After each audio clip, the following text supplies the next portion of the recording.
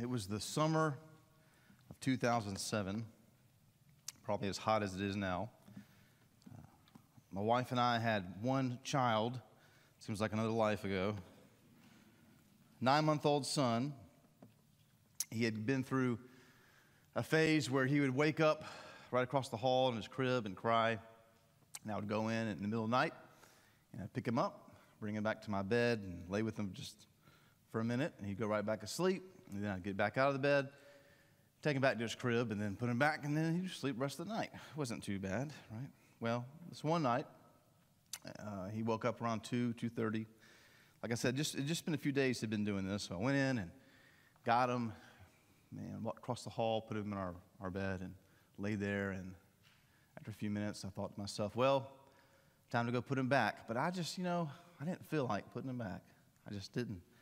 And I said, you know what, I'll just let him sleep with us tonight in the bed. About 2 hours later, at 4:30 in the morning, smoke alarms went off in his room. There was a fire in his room, right?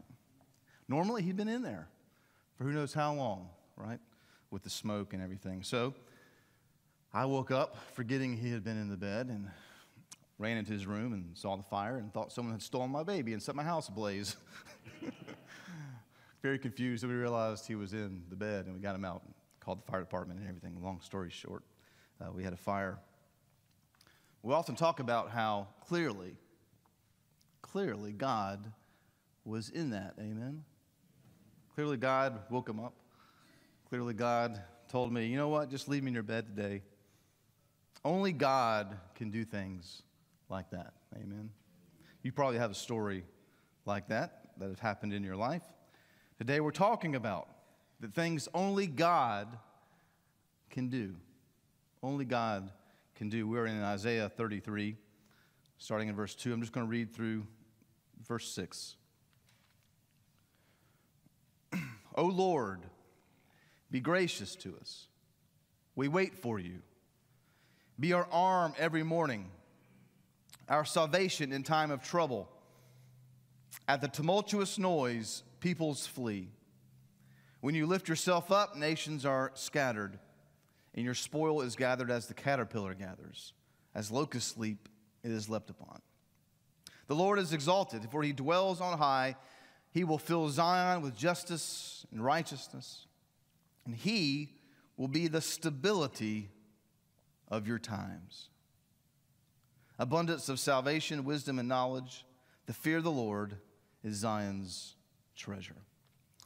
Father in heaven, as we read this, Lord, we pray that you would be the stability of our times.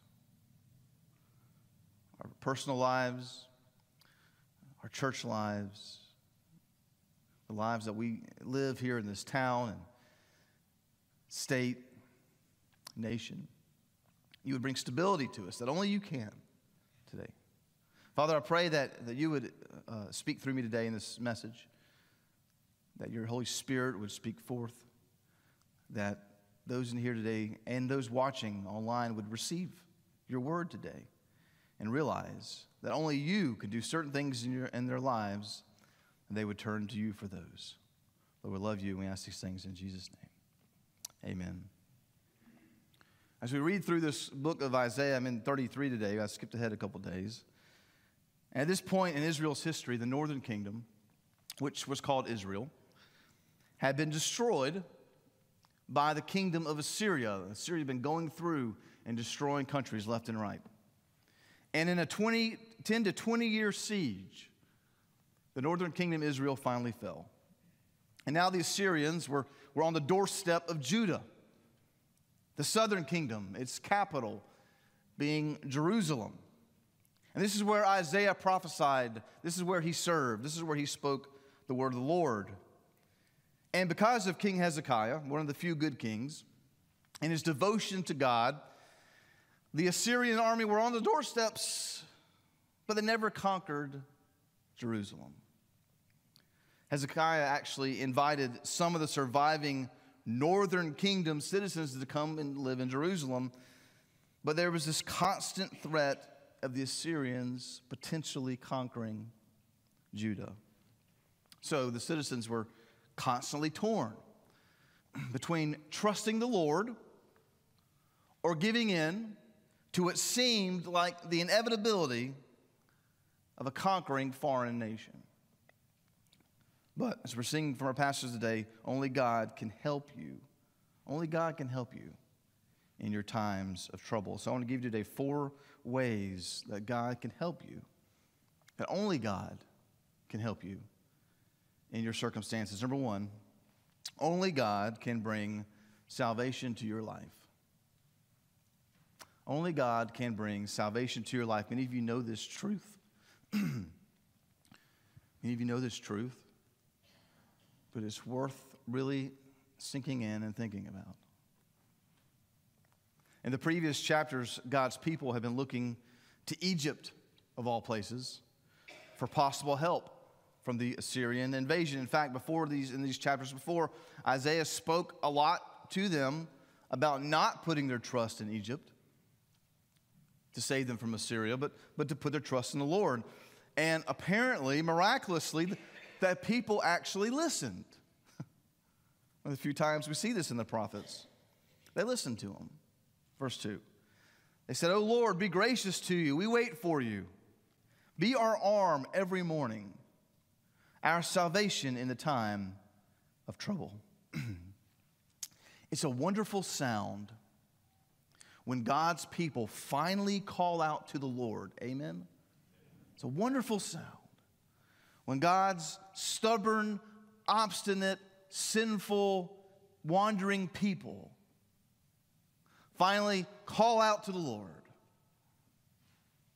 They finally realize that only God can save them, that only God can give them the salvation that they need. And as such, the people now put their faith in how God will ultimately deliver them. This is what they're saying. You will deliver us. And again, God had not delivered them yet. But they're praising him as if he already has. And that he will deliver them from this threat. He said in verse 3, "At the tumultuous noise, peoples flee. When you lift yourself up, nations are scattered, and your spoil is gathered as the caterpillar gathers as locust leap it is left upon." What he's saying is that God's people are anticipating a day where their enemies are vanquished, and they will be as numerous as insects, picking up the spoil of their enemies. And this would only be made possible because God alone brings salvation. The struggle for looking to others to save us is nothing new. And even if you know Jesus Christ as your Lord and Savior, if you've received him for salvation, still every day in our lives, we still are prone and tempted to look at false saviors who promise things that only God can give us. We all have those temptations. What is it for you? What are you tempted by to save you? What are you tempted by to come into your life and ease your pain? What do you look for toward? God gives us many good things in this life, but when we make them our saviors, they become problems. God's given us family. We love our families. We do anything for our families. But our families can't save us. Our spouse can't save us. Our children can't save us. Our parents can't save us. They can give us wisdom. They can give us advice and support and love. But they can't save you from whatever you're going through. What about friends? Friends are the same way.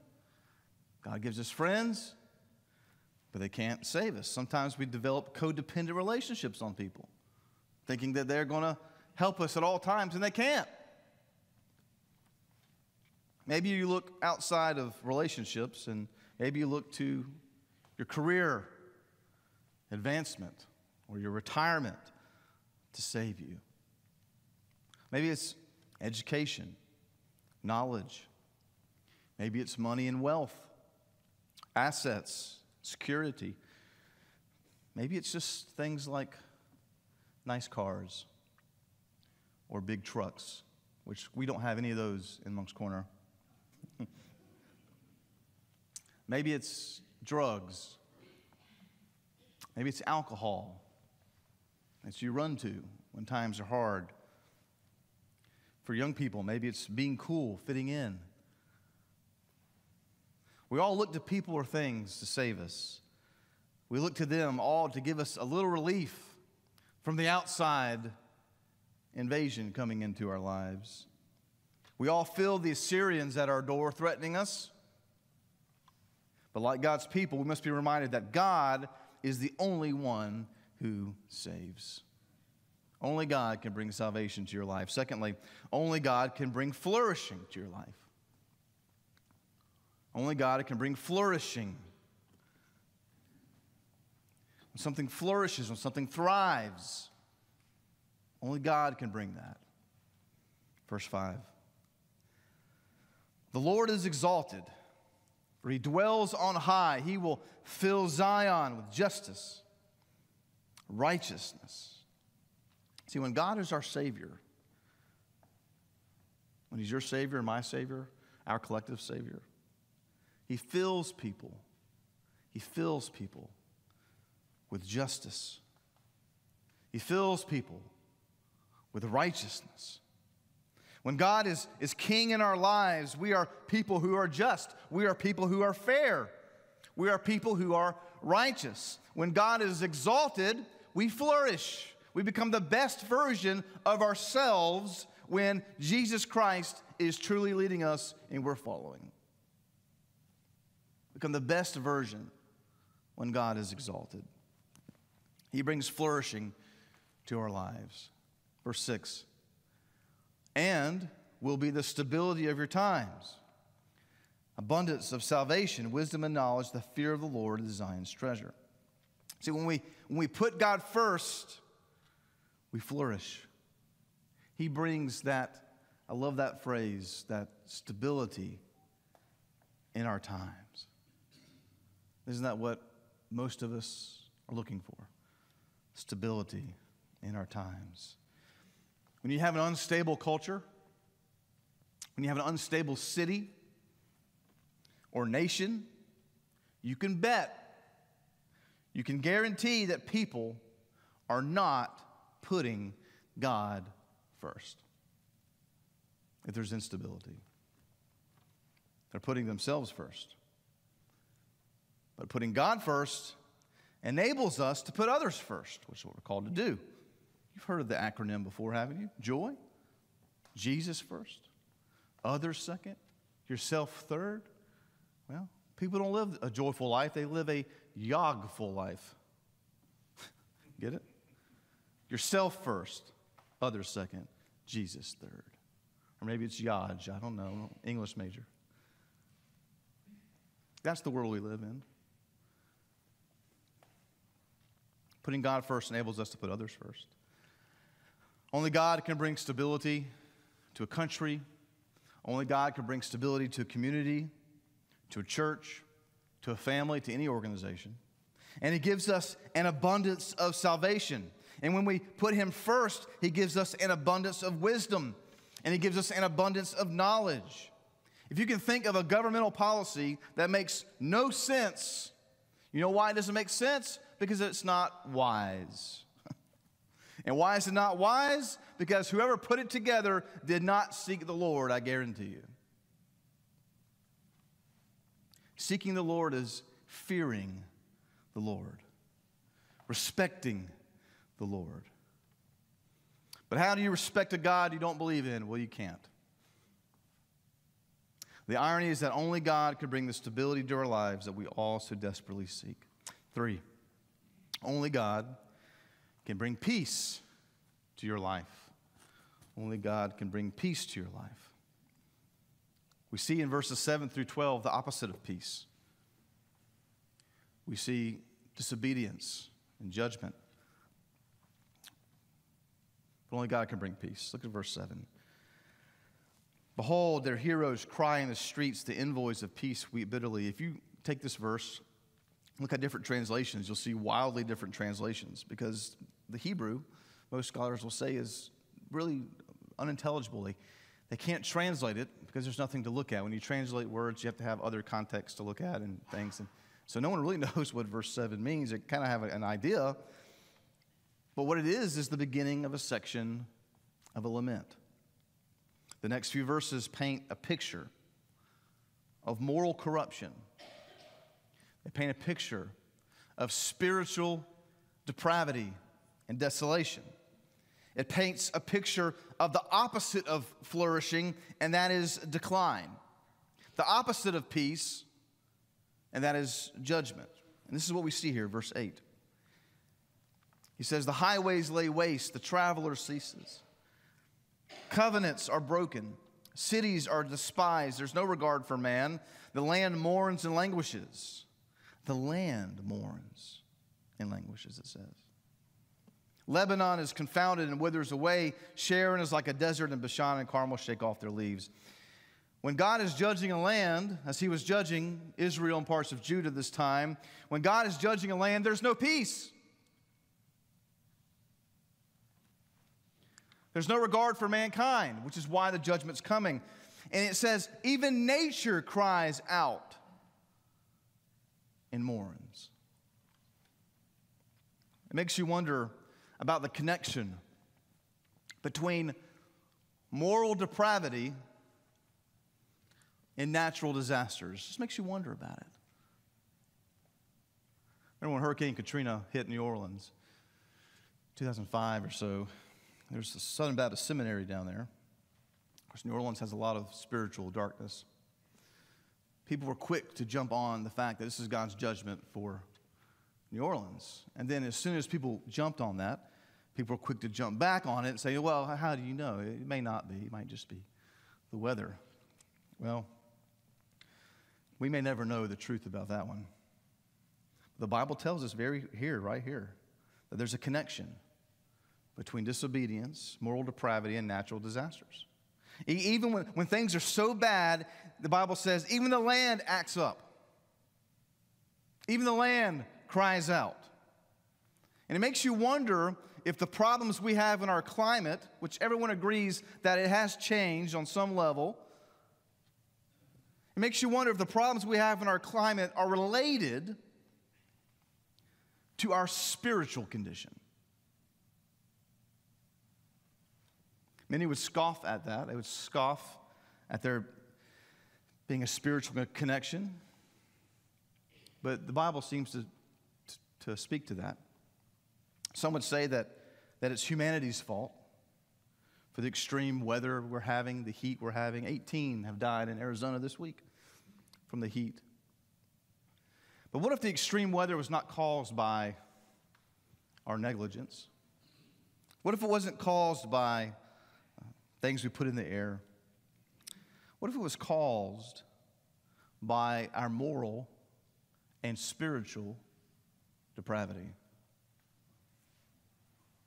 Oh yeah, mankind did cause climate change, but not in the way you think. That seems to be what is being hinted at here, what Isaiah is saying. Well, we don't know, and I'm not trying to make a statement on that. I'm just saying. We think we have it all figured out, don't we? We think we have the whole world figured out, how to solve everybody's problems. The Bible tells us, whoa, it's more complicated than that. It's a spiritual issue. It's a moral issue.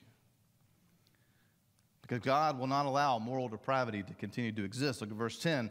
He says, now I will arise, now I will lift myself up, and now I will be exalted. There comes a day where God steps in, he gets up, he rises, and he judges.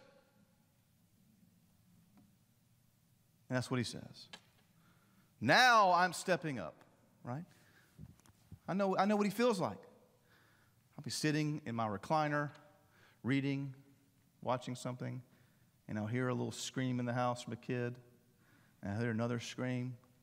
Then I'll hear some scream so horrible it can't possibly be made by a child. And then that's when Dad gets up and takes names, amen? I think the Father's the same way. Gives us a lot of grace. But then he gets up. When he gets up, he's coming with a rod. Look at verse 11.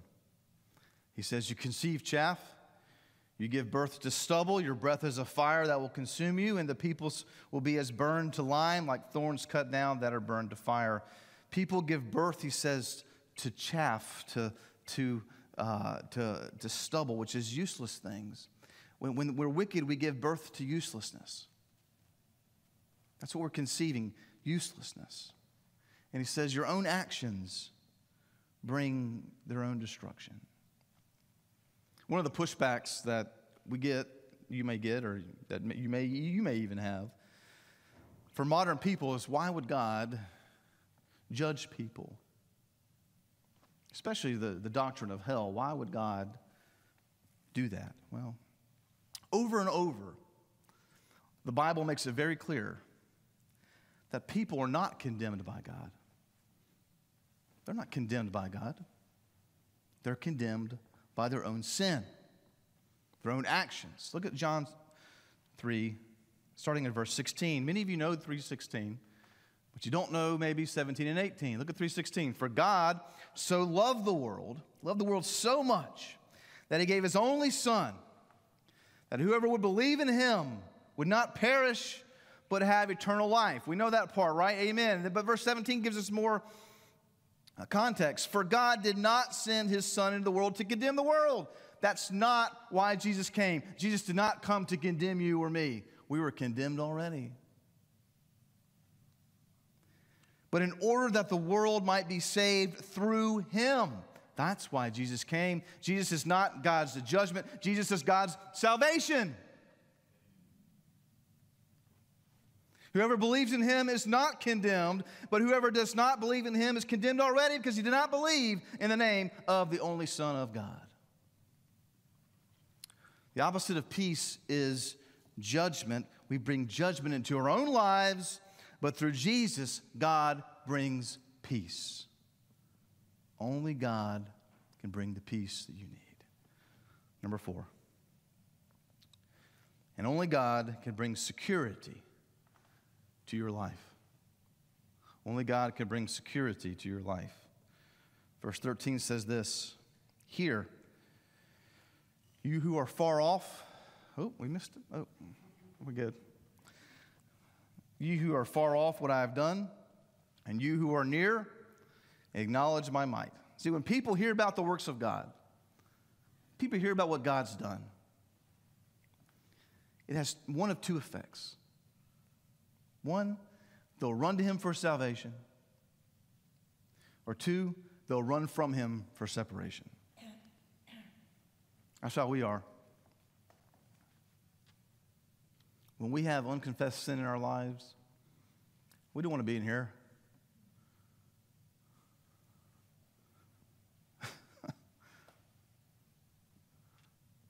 But when we turn to Jesus, this is where we want to be, amen. This is where we want to be. Most Israelites ran from him. Verse 14 says this, The sinners in Zion are afraid. Trembling has seized the godless. Who among us can dwell with the consuming fire? Who among us can dwell with everlasting burnings? And the answer is that no one can unless they've been made right by the blood of Jesus. Look at Romans 5, verse 8. But God shows his love for us in that while we were still sinners, Christ died for us. He didn't come for us because we're good. We have it all figured out. What would the point be?